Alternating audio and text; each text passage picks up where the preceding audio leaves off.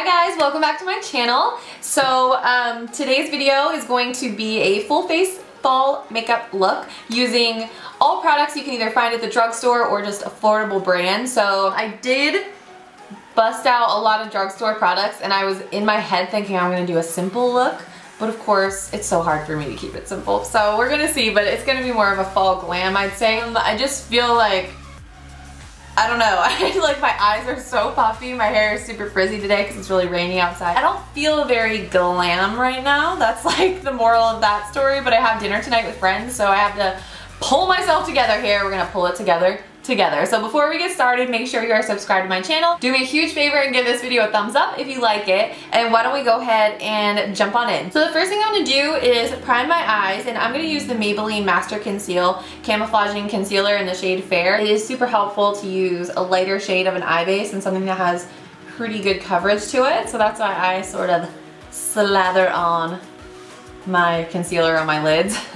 So now that I have this reverse raccoon eye action going on, I'm going to take a lighter matte shade. This is by Colourpop. These are one of the little $5 pressed powder eyeshadows. This one is called Hear Me Out. Before my transition, I'm going to use this shade called Wake Up Call, and this is another Colourpop shadow. This is just a soft brown. This color is nice though because you can apply it a little bit lighter and get a softer shade, or just keep layering it on if you want it to be a bit more intense. Then just dipping into this Colourpop shadow, this is called Locked and Loaded. It's just a bit more of a yellowy tone that I'm going to use to diffuse out that shade we just put down. Then I just want to layer our transition shadow back on to make sure we haven't lost any of that vividness of that color. Blend one more time. Then switching things up to a bit of a warmer brown, something a bit darker. This is called Note to Self, also by Colourpop. So I'm going to take that on a little bit of a smaller brush. This is an IT brush, and it's one of their airbrush crease brushes. That's just gonna go mostly in the outer corner. Go back in with some of Wake Up Call and just scoot that around the edges of everything. This one is called Paper Tiger, sort of like a mustard color. And I'm going to just swish that in the crease along with the others just to help blend everything out. So next I'm going to take the shade Top Notch. It's a little bit more of a reddish brown. I don't want to do anything too red because I feel like I want to do some of that yellow on the lid, and I don't want this to become too red and yellow, like too Ronald McDonald-y. So I'm just applying this, sort of gradually sweeping it all over the lid, but mostly just in that crease and in the outer corner as well. It can help to turn your brush one side. So see how I only have color on one side of the brush? I'm going to dip the color side down. I'm going to turn the brush this way when I go to blend. So I'll kind of apply it like this. And then when I get to the outermost corner, I'll flip my brush this way just so I know that all the color is going on one side of it.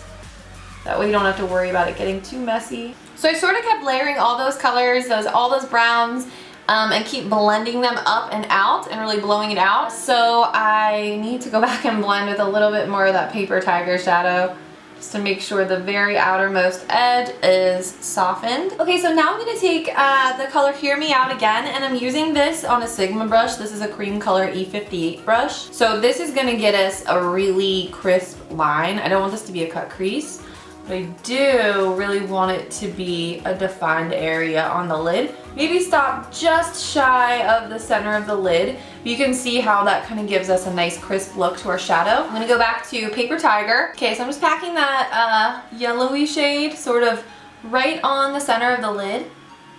But we don't want to bring it in any farther than that. We just kind of want to keep it right on that outer center area of the lid right here. Then I'm going to go ahead and fill in this outer part with that dark shadow Top Notch again. So just taking that on a smaller brush and filling the crease back in a little bit and blending it into the yellow color. So then I'm going to take this shade called Cloud 9. It's just a very, very dark, rich brown with some purple undertones. Place it in that outer corner, sort of line the upper lash line with it just to give everything a bit more dimension. It's definitely a dark color though, so be careful. Don't bring it up too high or do too much with it because you're just going to end up having to go back with some other colors. So I'm going to take a makeup wipe and just wipe away any fallout that I may have. And for my face primer, I'm going to be using this one by L'Oreal. This is the Visible Lift Radiance Booster. I've actually used this primer quite a bit. I really like it. I feel like it gives a nice hydrated look to the skin as well. It's not like too thick. It's just a nice, I don't know, it's a really nice consistency. So I've actually never tried this CoverGirl Vitalist Healthy Elixir foundation before. I'm gonna give it a shot. I'm a little nervous because I always have an issue with CoverGirl foundations and finding the right shade. So I have two here. That actually looks pretty good. This is Classic Ivory. I'm just gonna do a little dollop of this one.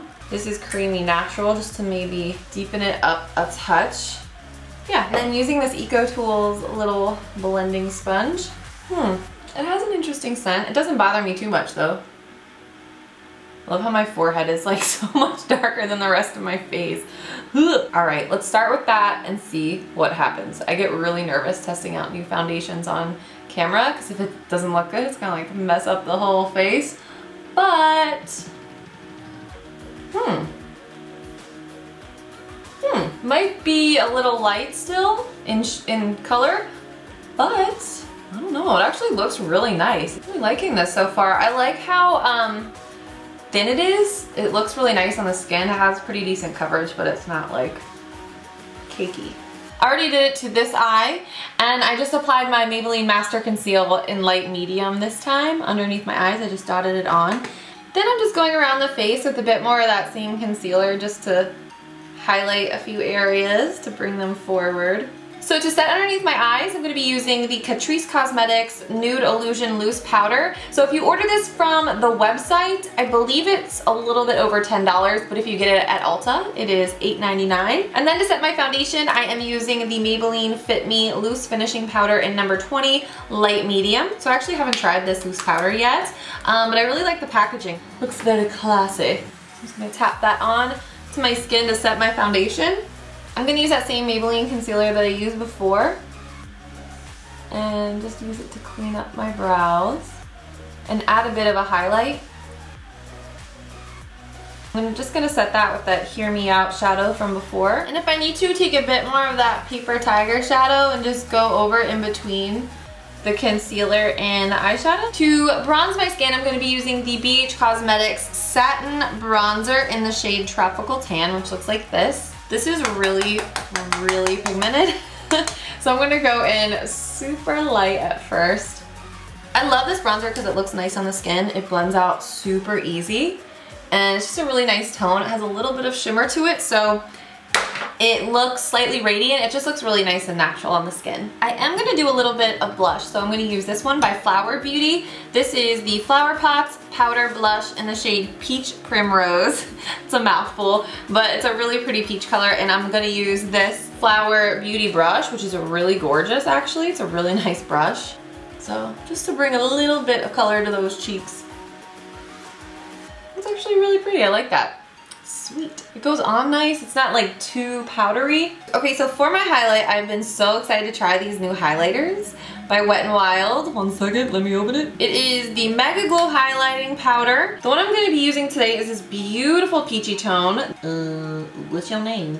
What's your sign? The name of this was on the label and not the packaging, so I just ripped it off, but I'll find out and put it down below in the info box. That is so beautiful.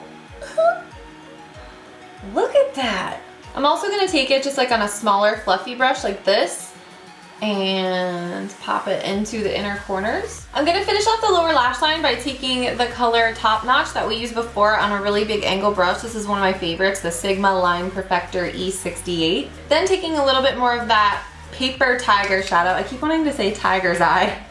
And on a little fluffy angle brush, just sort of buff out any edges, especially this inner part here. So I'm kind of finish off the shape with that shade. So for my mascara today, I'm going to be trying out the L'Oreal Voluminous Lash Paradise Mascara. I definitely like the looks of the brush. It's like nice and chunky. For my lashes today, I use the Ardell Glamour Wispies.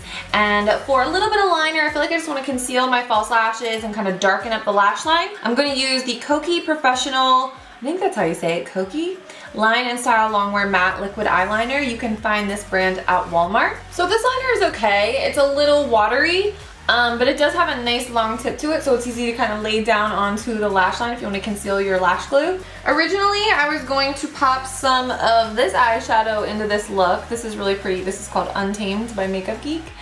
But I don't know, I really like the way it looks, just like the matte colors. So I think I'm gonna stick with that and instead add a little rhinestone, just to, I don't know, just to make it more fun. You guys can totally leave it like this, obviously. But this is the Recollections Bling on a Roll. These are from Michaels, and I think they're like $5 or $6 for the whole roll. So I'm gonna be applying these like peachy champagne colored rhinestones right underneath my eye in the center of my lower lash line with some tweezers and lash glue.